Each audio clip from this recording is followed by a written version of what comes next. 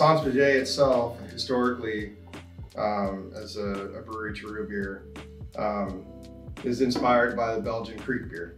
So ultimately, what we have here is a blonde barrel-aged lambic-inspired beer with cherries. Now that's something that we've made several years in a row.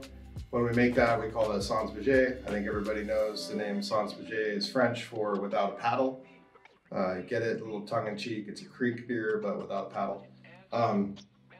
This is our reserve Sans Pagaie. So not only was this beer selected for blending in a goose-style blend of having, 3-year beer, 2-year beer, and 1-year beer, we also looked across all of our blonde barrel-aged stocks. So this has some of our trained beer soul stock in it, as well as some of our standard sour blonde beer that we make. So barrel selected for age, flavor, and to be part of an overall blend.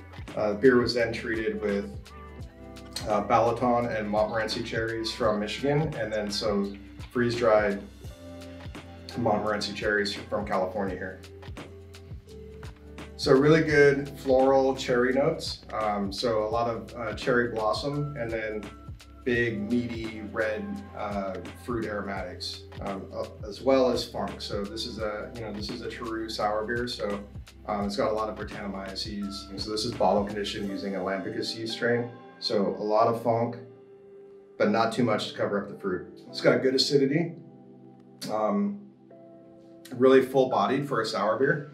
One other thing that this beer has is a little bit higher ABV than a lot of our standard sour barrel aged beers. So this is coming in at about 10.1%, probably going into bottle about 9.9%, and then getting a little bit from bottle conditioning. Like any of our sour beer and sour beer in general, it goes really well with food. So I know I may sound like a broken record, but I always like to picture myself with charcuterie and cheeses and that kind of sort. And the reason why is that there's a lot of fat content both in dried meats and also in cheeses, right? So all of that fattiness really gets cut really well by acid, and I think it makes for a nice drinking experience. I think the other thing to think about with this beer is the alcohol it carries. So coming in at 10%, sometimes with food, it extends the drinkability of the beer. If you sit and knock back this bottle by yourself, you're definitely going to feel it. But